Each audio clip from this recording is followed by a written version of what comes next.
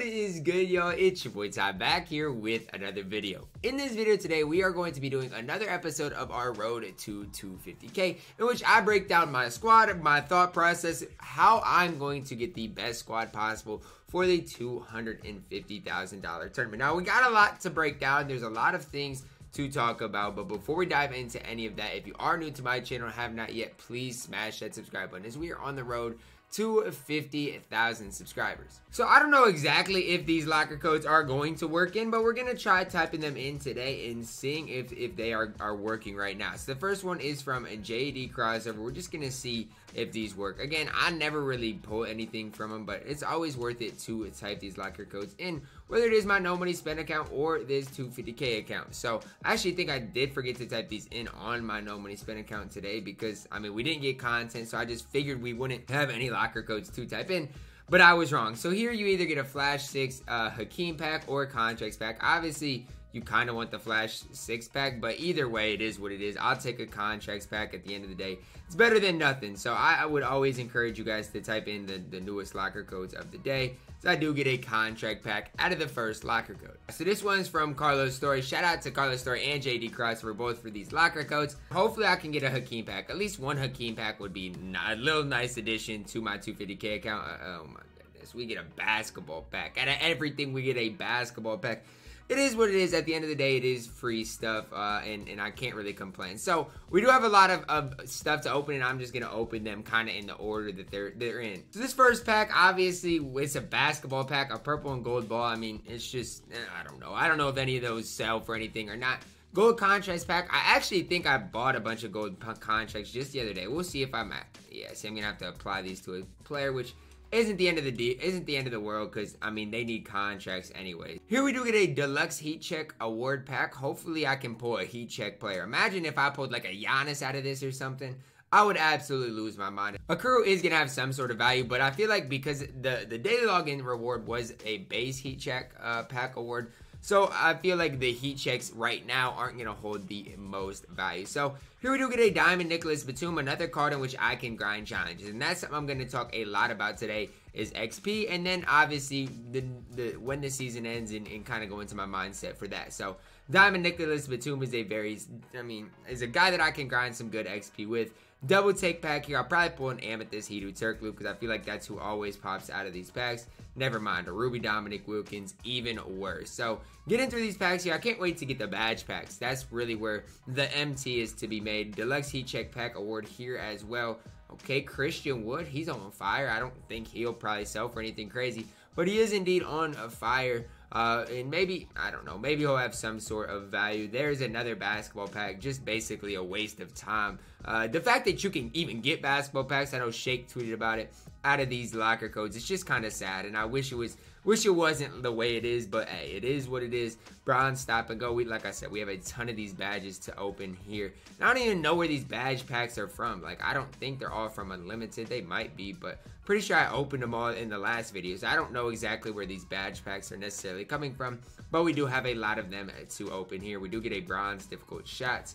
And most of these badges don't have an extremely high value. But again, if I need some extra MT right before 250 and I don't use these badges, I'm going to have a decent amount of MT just sitting in my collection, which is going to be pretty nice for me to have that extra MT. Here we do get another bronze badge, bailout. I'm just hoping for like a bronze range extender flexible, even like a silver showtime. That's obviously what I need more than anything because that badge sells for a lot. Bronze tight handers. And maybe I'll go through my collection and just see if I have any extra badges sitting around that are selling for a lot that I don't need. Because right now it's not like I'm applying a ton of badges. There's silver flexible, I bet that goes for something. But it's not like I'm applying a ton of badges or using a ton of badges on players right now.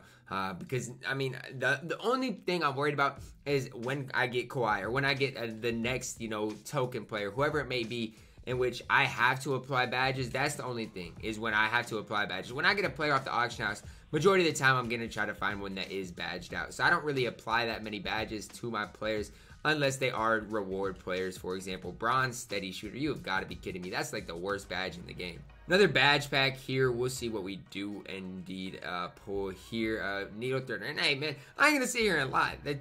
Hey, man, I know it might be a fluke, but the Timberwolves got their first win in a very long time last night. So hopefully it's a good sign of things to come for Ant-Man, specifically Anthony Edwards, because he played super, super good last night. So I'm gonna apply that contract there to Tracy McGrady, and we're just gonna keep pushing on forward.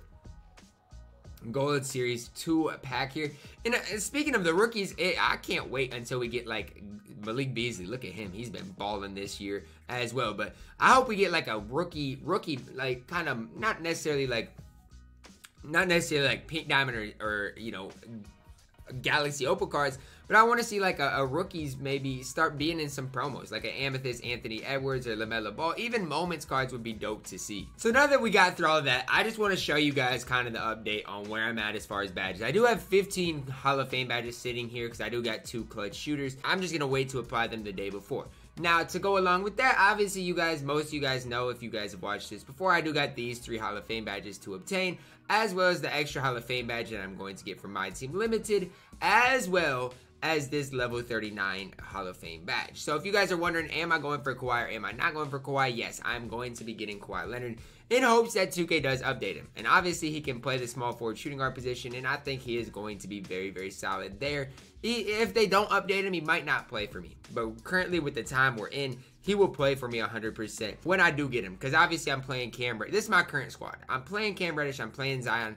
Both of those guys are going to go pretty quickly. And then after those guys go, then, I mean, honestly, my squad is looking pretty good. Obviously, Gary Payton's time eventually is going to come to an end. I like the card, but eventually, you know, it's just going to be his time. AD, Hakeem, they're going to be here for a long time. Even if we get a David Robinson, Kareem, these 2 guys are going to be here for a very, very long time. Trust me when I do say that. So I am going to go for this Kawhi Leonard. Now the big thing is he has 18 days left in his kind of time span. So what does that exactly mean? Well, okay, you guys count today. Today is Monday. Tuesday will be 17 days. Wednesday will be 16. Thursday 15, and Friday 14 days left. Quick math. So you guys do the math. I did the math. In 2 Fridays from now. Okay, so we got Friday, then the next Friday, then the next. So basically, in 18 days from now, we're going to see a new season. That's going to be the Friday before the 250K tournament. Now, what does that mean for me? Well, here's the thing. If we get a souped-up player of the month, a souped-up 68-0 reward, I might have to be grinding all day for that 68-0 reward. If we get a souped-up, let's say we get a souped-up, what is this? The exchange. Let's say we get a souped-up exchange reward. It's not going to happen, but if we do, might have to lock that in. To go along with those 2 things, let's say we get a souped up token rewards. Let's say we get 2 new souped up token rewards. I gotta be ready for those as well. So there's a lot more that goes into this than just, you know, oh, we get a new update in 18 months. No, that is the day before 250K. So a lot can happen. Plus that might be another Friday content drop that we do get. So there's just a lot that goes into that as a whole. So let's say we get Idols, the second Idols player right there. And that's automatically a player. Maybe we get an Idols VIP player. So there's just a lot that that can swing some things. You guys saw the last Idols drop. We got 80, Granger, and Oscar. So we could see possibly 3 good players in that.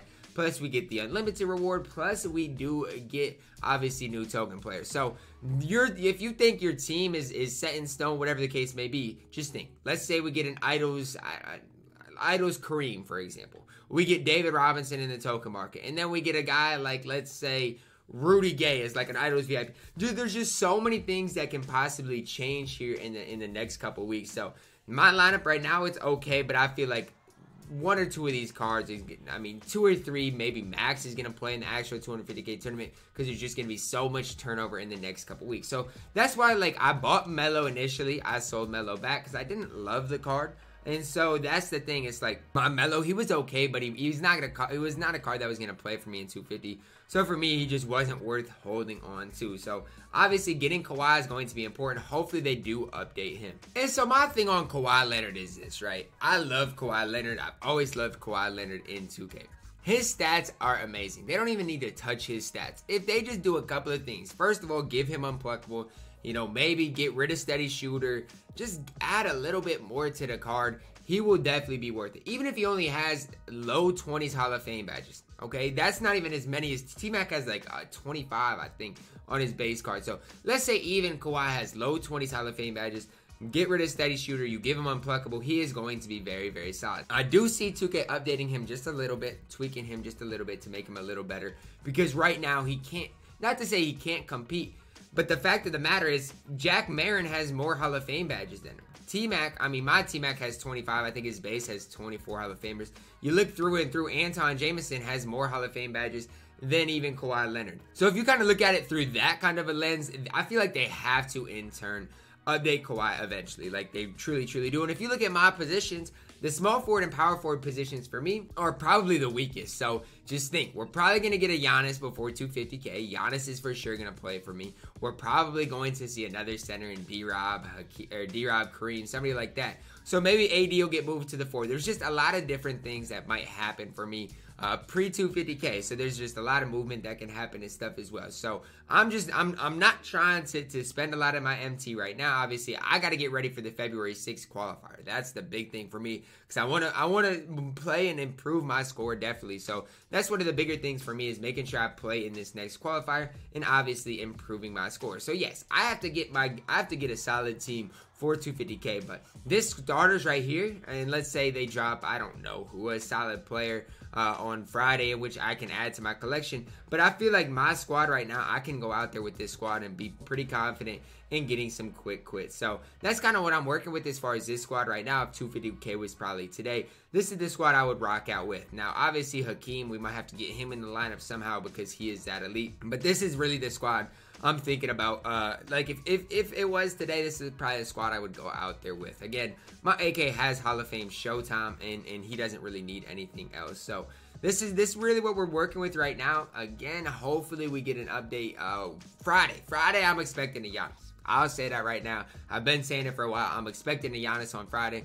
And if his price isn't too OD, maybe we'll have to pick him up as well. But again, I expect his price to be kind of crazy on that Friday. And for me, it's not like a super high pressure situation. I'm not going to feel a lot of pressure to improve my score, because again, I've already qualified. If I don't improve my score, it is what it is. I gotta beat the best anyways, so that's not that big of a deal. I just think improving my score gives me the best chance to win $200,000. So the big thing for me personally is, obviously, I'm not grinding for Terry Dishinger. I don't think he's worth it. Let's say I play 30 more games just grinding XP and he happens to pop up, I'll take Terry Dishinger. Don't get me wrong, he's gonna play on my squad, but he's not a guy in which I'm just gonna sit there and grind for continuously day after day. It's just not like that, especially when Jack is just nearly as good as Terry. So for me, it's just not necessarily worth it, especially knowing the content we're gonna get here in the next couple of weeks. There's just gonna be a lot of turnover that happens before 250K, a lot of new players, a lot of new cards. So it's definitely something to keep in the back of your mind if you are qualified for 250K, or if you're just kind of into the 250K tournament as a whole and wondering, you know, Ty, why are you not doing this? Why are you doing this certain thing? Why are you not spending your tokens? Just remember, there's always that bigger plan in mind, especially with my Hall of Fame badges more than anything. But I hope you guys did enjoy this episode of our Road to 250K. Drop a like on the video. Comment any thoughts you have, any strategic thoughts that you have on my account that you specifically see. Let me know that. Drop a sub if you are new to the channel. I love y'all, man, and hopefully y'all have a blessed day.